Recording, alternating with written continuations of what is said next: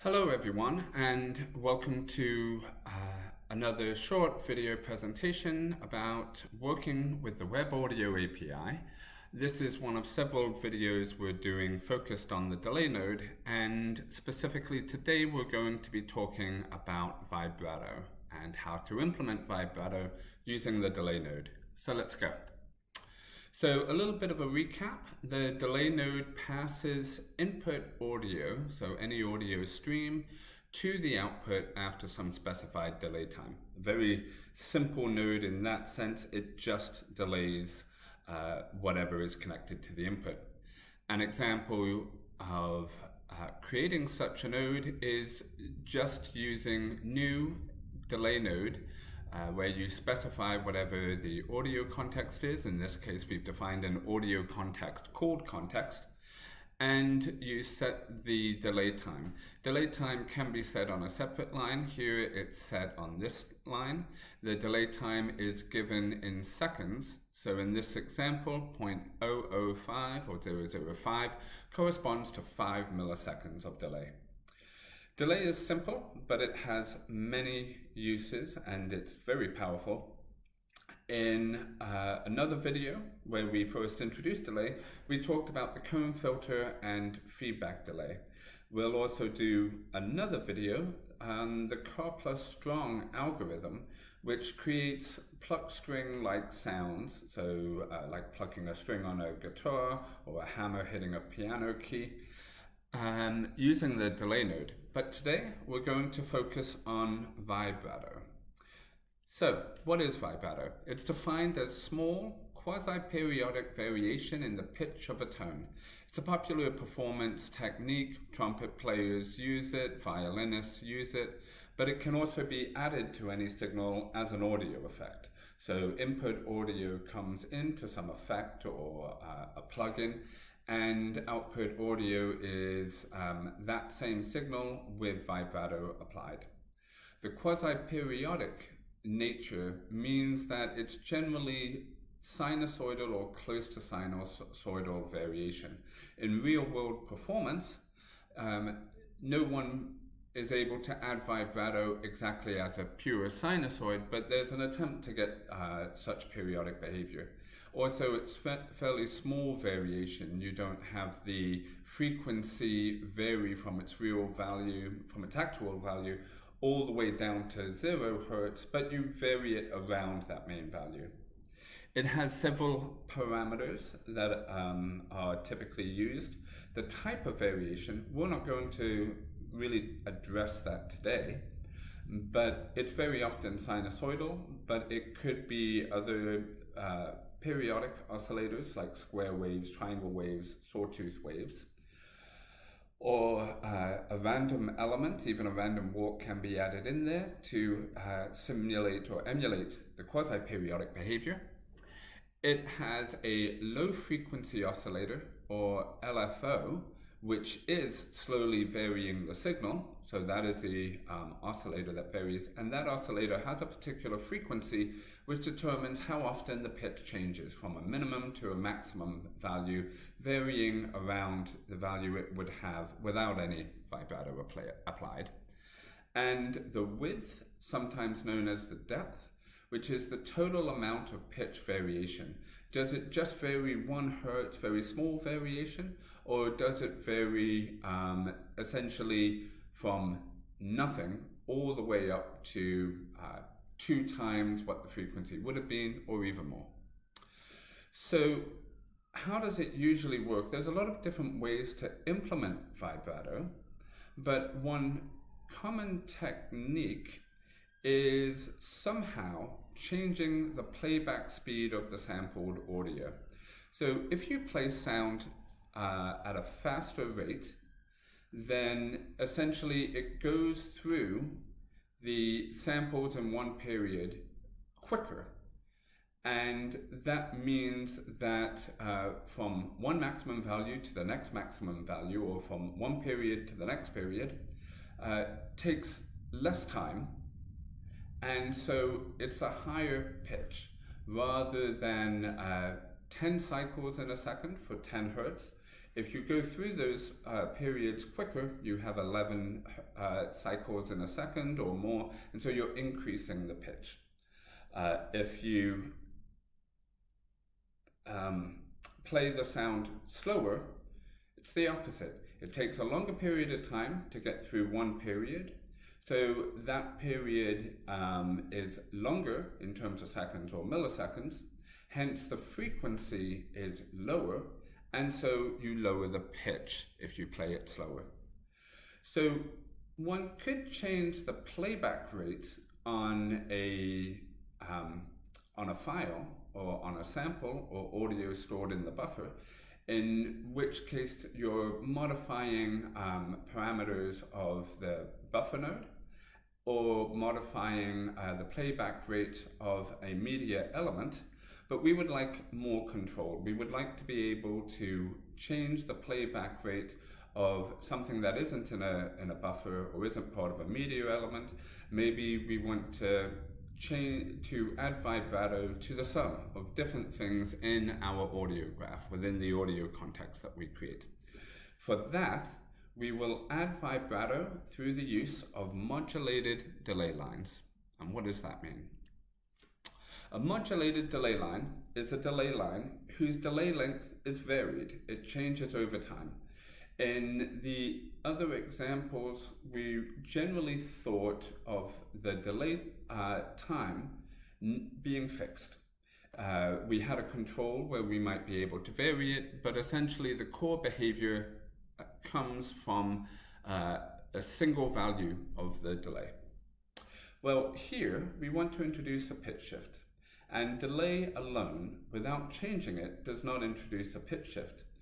If we delay a signal by a constant amount, every sample is delayed by a constant by a constant amount. And what that would mean, if we don't change it, is we just get back a delayed version of the original. Now suppose instead that the delay decreases each sample by a constant amount. So we're delaying the signal by a certain amount, and then the next sample it's a bit less, next sample a bit less, and that. So less samples will need to be played out in order to complete one period of a periodic waveform. Hence, the periodic waveform will appear shorter because the delay is decreasing, higher frequency. The same idea applies.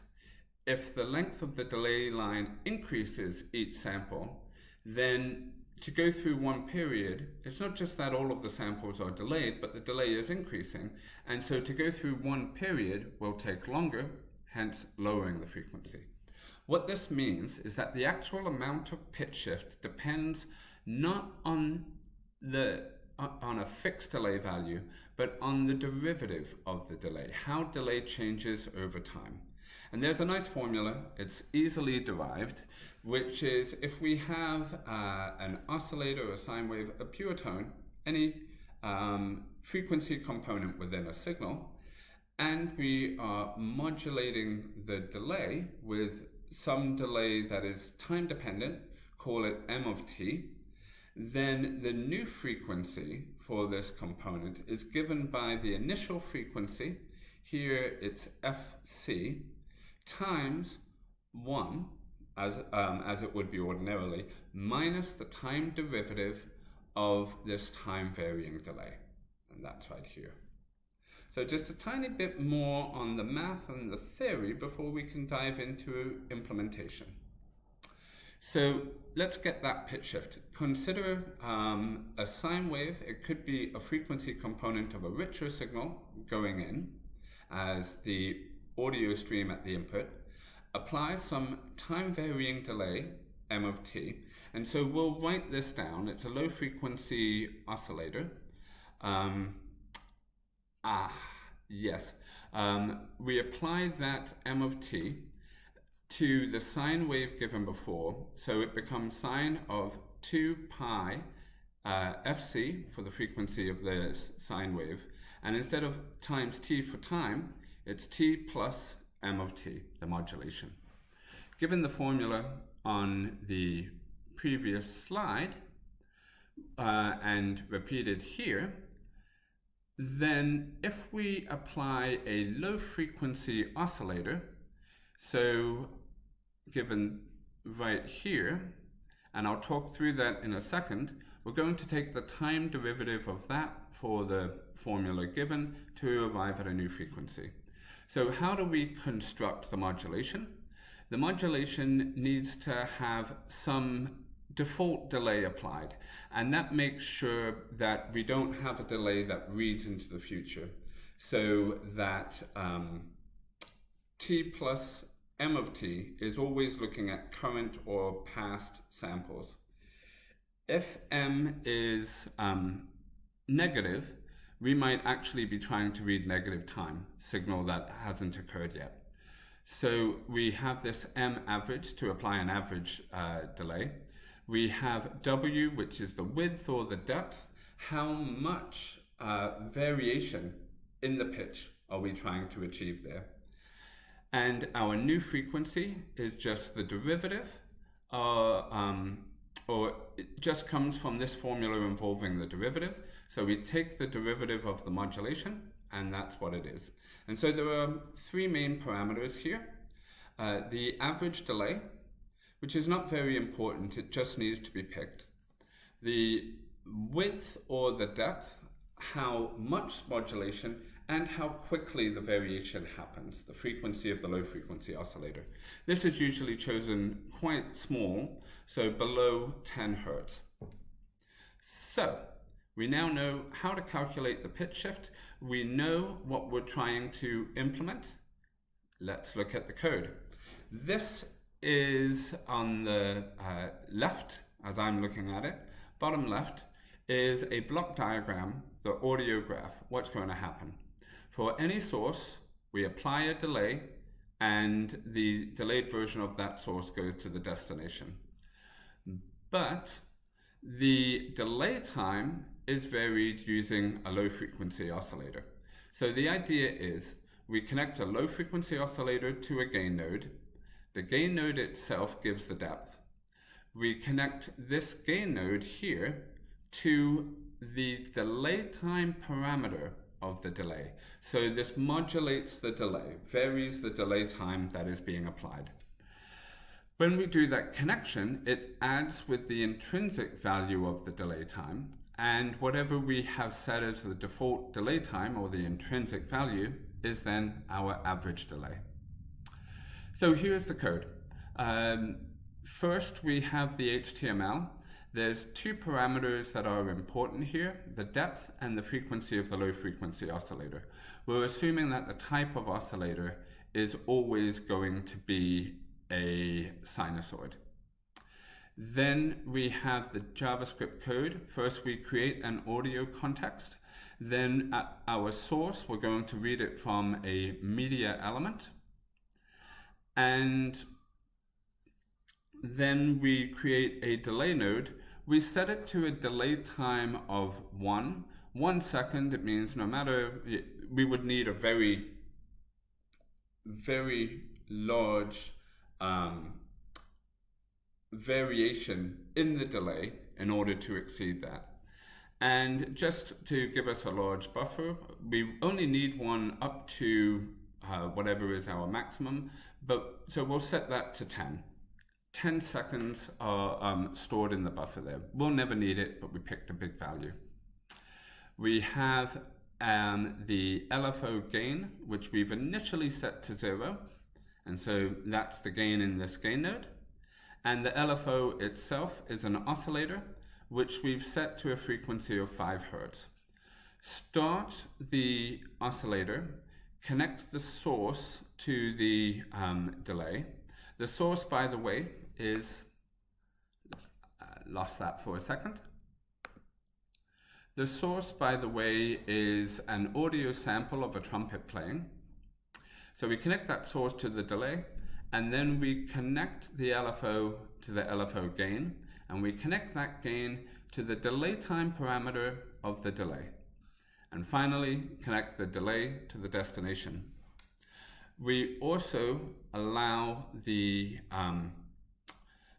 parameters to be changed. So there's a callback here for both the vibrato depth and frequency, it goes to this update function. If either of them is changed, we just update the value of the LFO frequency and we update the LFO gain. Now here, we take the depth value on the interface and divide it by 2 pi times the LFO frequency. And why do we do that? Well, let's look at the formula on the previous slide again. The variation in frequency is determined by this width or depth times 2 pi times the LFO frequency. So if we want the parameter on the interface to correspond with this overall depth, we divide the parameter by 2 pi times the frequency of the LFO, so that then we're able to see that the depth that's given on the interface actually corresponds directly with this overall variation, this overall depth here. Okay, so let's have a look. This is the code right here. I'm going to remove this console log there. I was doing that purely to test the code as I was implementing it. And let's try this. Hopefully you will all hear it okay, but I know it can be problematic. I will start off with a vibrato depth set to 0, vibrato frequency set to 0. So essentially we're applying no vibrato in the beginning. And then I will vary those parameters. Increase the depth, so more and more frequency, variation, and increase the speed at which we're varying that frequency here.